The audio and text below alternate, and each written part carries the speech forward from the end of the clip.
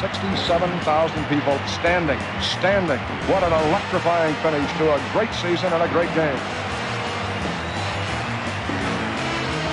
With 8 seconds remaining, Bart Starr has just one more chance.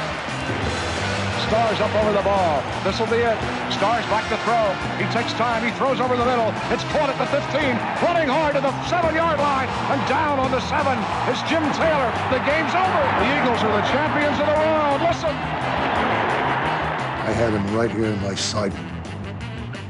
I made sure I knocked him down to the ground, and I could see the clock up there going, and he's squirming it. When I saw 0, I said, "You can get up now."